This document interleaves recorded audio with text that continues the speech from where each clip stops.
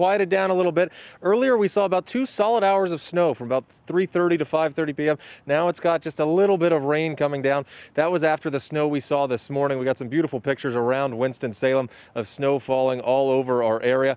I've been on the phone pretty much all day with the Emergency Services Department and the Police Department. They said there were no road closures, no incidents to report until just before we got on air here. I got a call from the Winston-Salem Police Department. They said they've had their first weather-related accident on West Clemensville Road. They said it's a minor accident, but it's a good reminder that the DOT is advising people to stay home if you can. And if you are going to go out and drive, give yourself some extra brake room between cars and take it slow and easy.